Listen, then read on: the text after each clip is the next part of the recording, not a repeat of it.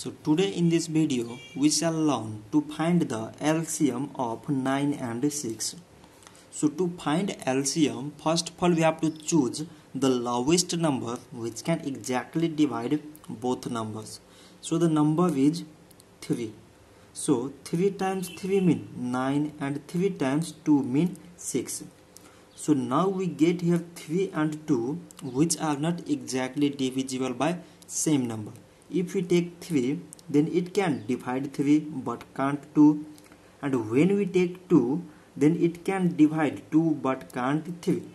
So now LCM is equal to, from this part it is 3 and from this part it is 3 times 2. So 3 times 3 mean 9 and 9 times 2 mean it is 18. So 18 is the LCM of 9 and 6. So this much for today and thanks for watching.